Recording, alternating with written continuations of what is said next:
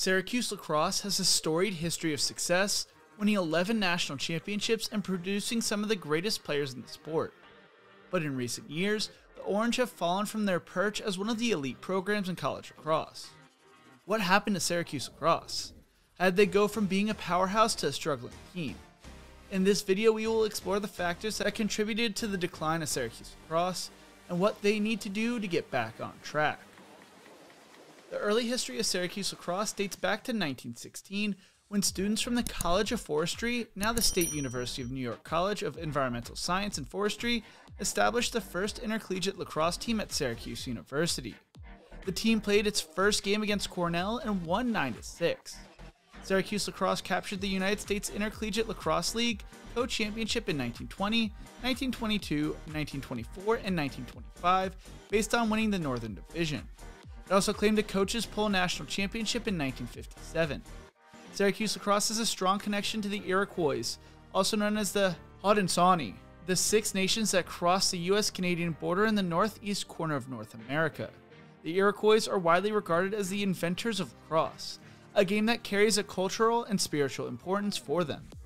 Many Syracuse lacrosse players, such as Lyle Thompson and his brother, are members of the Onondaga Nation, one of the Six Nations of the Iroquois Confederacy.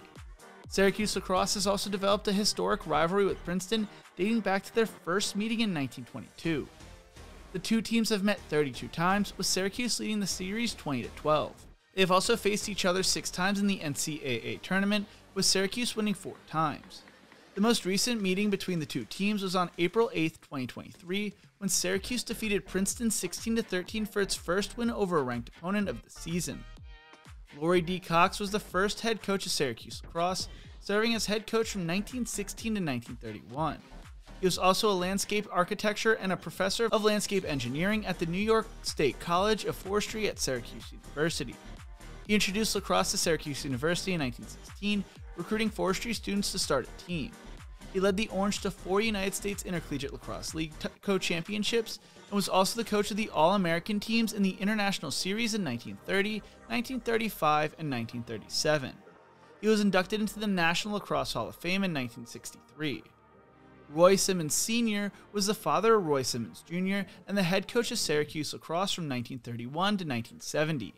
He was also a former player for Syracuse, earning All-American honors in 1924 and playing on the 1924 and 1925 national championship winning teams. He was also a quarterback for the Syracuse football team and a boxing and football assistant coach at the university for more than 30 years. As a coach, Simmons Sr. led the Orange to more than 250 wins and was inducted into the National Lacrosse Hall of Fame in 1964. He was known for his passion and dedication to the sport, as well as his loyalty and generosity to his players. He retired in 1970 and passed away in 1994 at the age of 92. The Roy Simmons Jr. era at Syracuse was a golden age for the Orange lacrosse program. Simmons Jr. took over as head coach in 1971, succeeding his father, Roy Simmons Sr., who had coached the team for 39 seasons. Simmons Jr. transformed Syracuse lacrosse into a powerhouse, winning 6 NCAA national championships. One was later vacated though, and appearing in the national semifinals 16 consecutive seasons. He also coached some of the greatest players in the history of the sport, such as Gary Gait, Paul Gait, Casey Powell, Mike Powell, and Lyle Thompson. Simmons Jr. was known for his innovative and creative style of coaching, as well as his artistic and cultural interests. He encouraged his players to express themselves on and off the field, and fostered a strong connection with the Iroquois lacrosse tradition.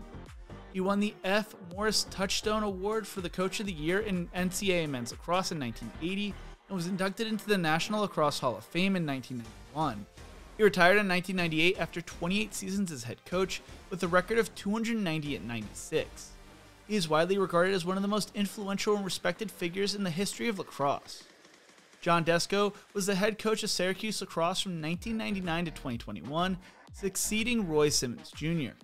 He retired in June of 2021 after 22 seasons and put together 265 wins, the second most in program history. Desko won 5 NCAA national championships in 2000, 2002, 2004, 2008, and 2009, and 9 conference titles, 4 in the Big East and 5 in the ACC as head coach. He also coached some of the best players in the sport such as Mike Powell, Mike LaVille, Lyle Thompson, and Pat Spencer. Desko was a 4-time ACC Coach of the Year and a USILA Division I Coach of the Year in 2008. He was inducted into the National Lacrosse Hall of Fame in 2020. Desko was also a former player for Syracuse, earning All-American honors in 1979 and helping the Orange win their first NCAA playoff berth.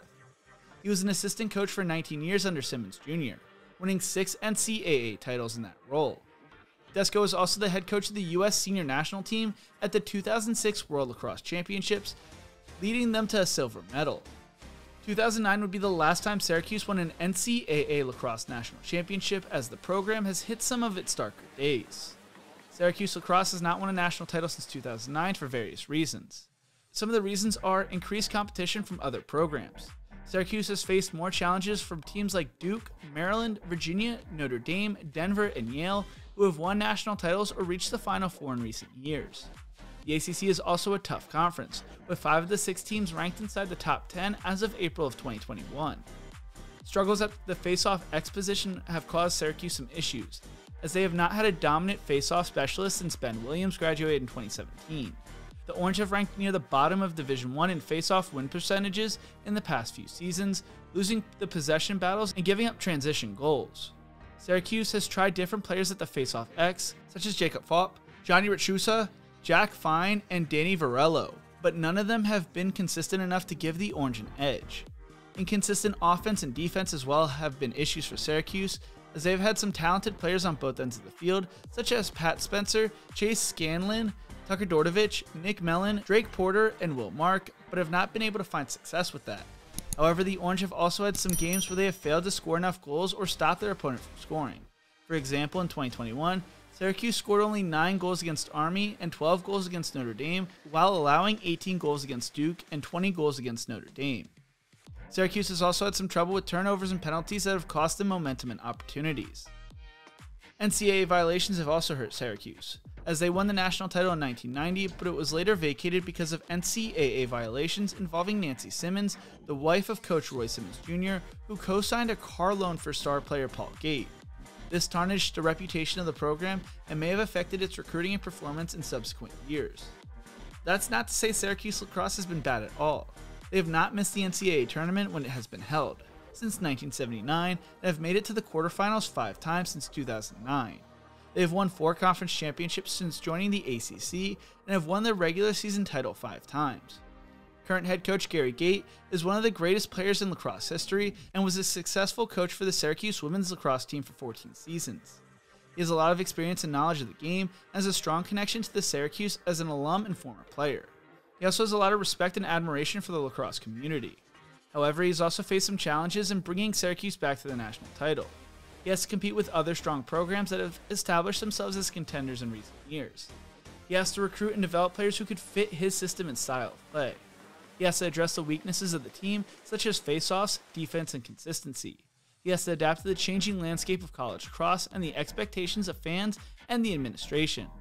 It may take some time and patience for Gate to rebuild Syracuse into a championship-caliber team, but he certainly has the potential and passion to do so. Gate's system and style of play is based on his own experience and success as a player and coach. He is known for his creativity, innovation, and aggressiveness on the field. He likes to play a fast-paced, high-scoring, and exciting game that showcases the skills and talents of his players. He also encourages his players to be versatile, adaptable, and confident in different situations. He has found success as a head coach, turning Syracuse's women's team into a national powerhouse, leading them to 3 national title appearances and to 9 conference titles. He's also coached professionally in the NLL and the MLL, as well as the U.S. senior national team. He hopes to bring Syracuse back to its championship glory and continue the legacy Roy Simmons Jr., his former coach and mentor, created at the school. At the time of recording, Syracuse is currently 7-5 as they fight for a spot in May Madness. What do you think? Can Syracuse make it back to the national title picture? Let me know in the comment section below. Thank you so much for watching. If you enjoyed this video, make sure to check out one of my other videos right here. I could not be more thankful for y'all. You guys make this all possible for me. And as always, remember to embrace the grind.